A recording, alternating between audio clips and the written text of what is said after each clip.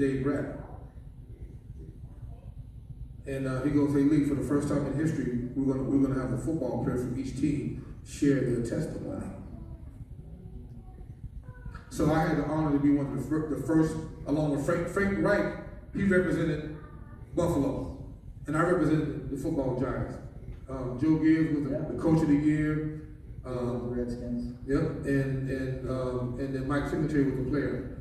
And my testimony was that I was a double-minded hypocrite. Wow. That was my testimony. So you knew the Lord before all that happened to you, the bitterness and all that. Yes, I received Jesus as my Savior my freshman year at Colorado. Oh, awesome.